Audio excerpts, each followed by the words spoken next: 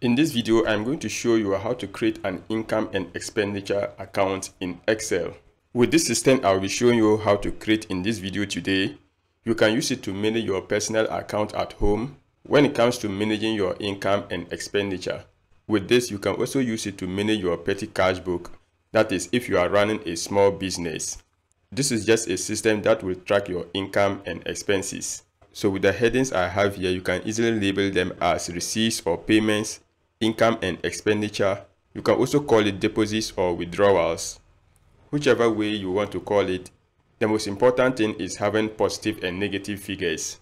So I'm going to go ahead and demonstrate with this template here and show you how it works before I show you how you can actually create a system like this for yourself. So I have a template for a petty cash book where I have date, description, receipts or payments, as well as balance. On a particular date, I'll assume I'm having a balance of $500 or whichever currency you are going to be using. The moment I enter $500, hit enter, you see that the balance will run through.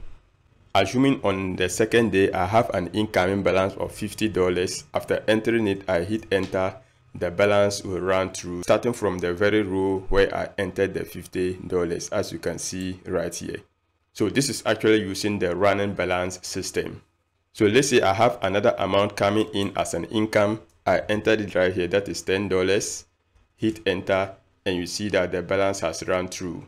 Let's assume on the fourth day there's an expenditure, which is going to be payments in my case, and the amount I've spent is $20. After entering it, if I hit enter now, this $20 will be deducted from the $560 I have right here, and it will run through the rest of the balances.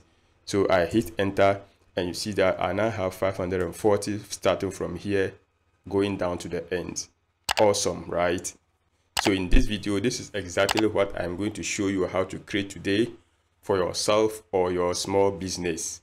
If this is what you want, then keep watching.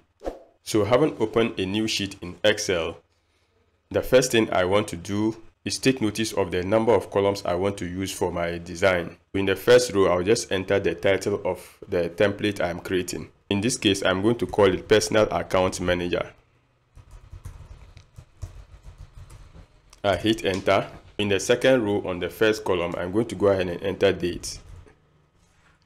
I go to the next column, that is column B, where I have cell B2, and this is going to be description.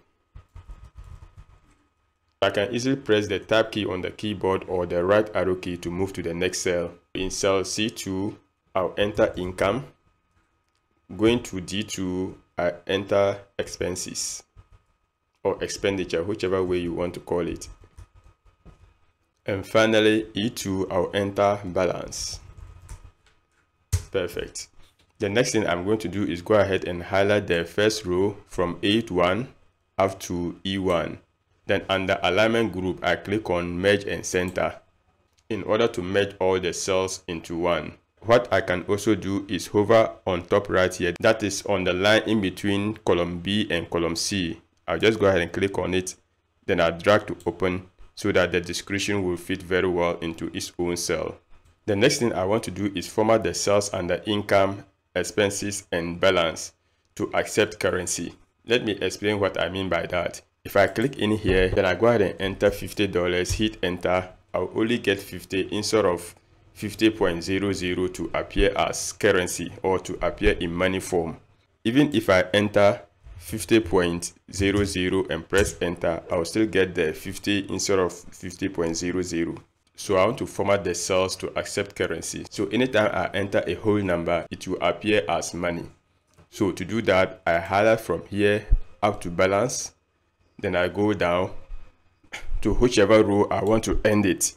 It doesn't really matter, you can always expand it, and I'll show you how later on in the tutorial. So scrolling up, I just want to be on the top so that you see the values I already have there work in real time. After highlighting, the next thing I want to do is go over to the number group. Then I click on the small arrow right here. Then it will open up the format cells dialog box. At the moment, the number is set to general. That is why we have 50 under sample without the 0.00 or without the decimal figures. In here, we have two options to use. You can either decide to use currency or accounting. Either way, they will give you the same results. But accounting is having a special thing which I'll be showing you in a moment. So if I choose currency, now under sample, you see that I have 50 Ghana cedis. I'm seeing this currency because I've already set my currency symbol to Ghana cedis. So if you want to change the currency, you just go ahead and drop down the arrow right here and choose the particular currency you want. I want to choose English United States, that is $sign. Then I go ahead and click on OK. And you see the value has changed. So I now have $sign attached to my figure right here. And we also see the 0.00. So now if I enter any amount that is 20, hit enter, you see the currency sign right there. And the 0.00 will also be added. Perfect. Now, assuming I have a zero balance, if I enter 0, hit enter, you see that the amount will be $0. What if you don't want to see the zero amount? Instead, you want to see something like dashes, as I have right here. Let me show you how we can do that. Now, I'll highlight the whole thing again, up to whichever point I want.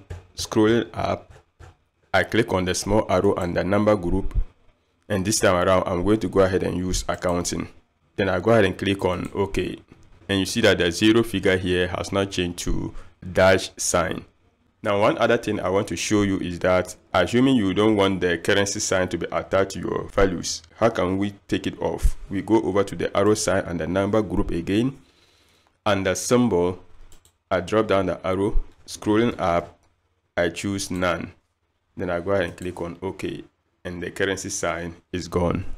Now, let's start calculating our running balance. So first of all, I want to take away the values I already have. Take note, we are going to be having the running balance under the balance column. That is right here. So I click inside the first cell under balance. The next thing I want to do is tell Excel that I want to get an answer inside this particular cell. To do that, I go ahead and press the equal sign. And what I'm going to do is that I'm going to subtract the expenses from the income. So it's going to be income minus expenses. To do that, I click on the very first cell under income. And you see that the name of the cell will appear inside my equation right here, or inside my formula. In my case, it's C3. Then I hit the minus sign key on the keyboard. Then I go ahead and click on the first cell under expenses.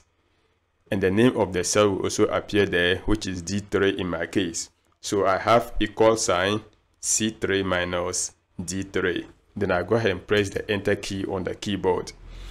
And because the balance is 0, that's why we are seeing the dash sign right here. Awesome. Now, if I enter, for instance, $500 here and hit enter, you see 500 under the balance. Simply because I've deducted the expenses, which is 0, from the income, which is $500. Now, assuming I have a new figure coming, which is, for instance, $20. If I hit enter, I'm not going to see any calculation going on. So now, how can we get the balance to run through upon entering the next income we have? To do that, we will need a new formula. And the formula is going to be different from the first one we had right here. So I click in here. In order to get the total figure of $500 and $20, we are going to add the second income we have right here, that is $20, to the existing balance of $500 we have right here. So in order to do that, first of all, we enter the equal sign. Then we go ahead and click on the first balance we have under balance, which is 500 in our case. So it's going to give us cell E3. That is what we have right here. Next, we go ahead and add this 20 to the 500. So we enter the plus sign. Then we go ahead and click on the second income figure we have entered, which is $20 in our case. And it will give us cell C4. Then we now subtract the expenses from it. So I enter the minus sign.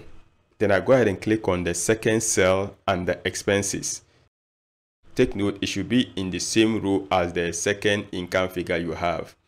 So upon clicking, you see that I have D4.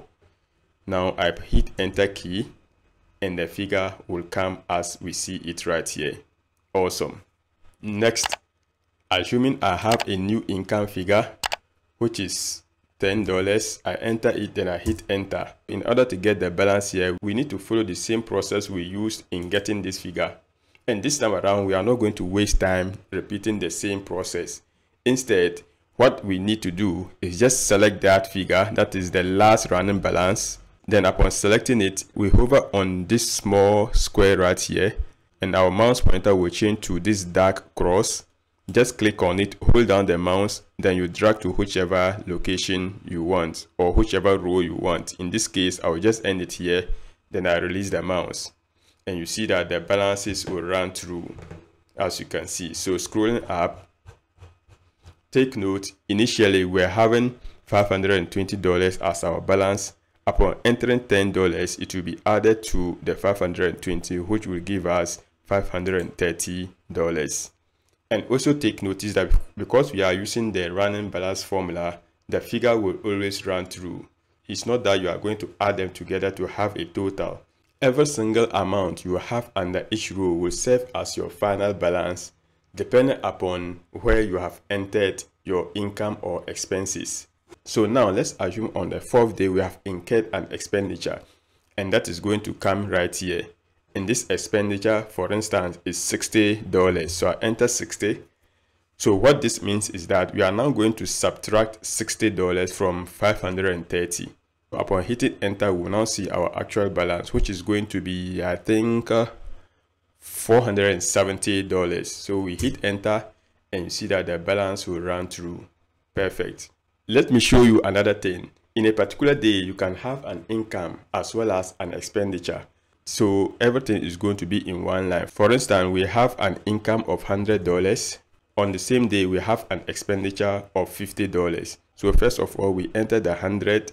Then we go to expenses. The moment we click on the expenses, the $100 here will be added to the 470 right here. Let's see that in action. I click, and you see that we now have $570.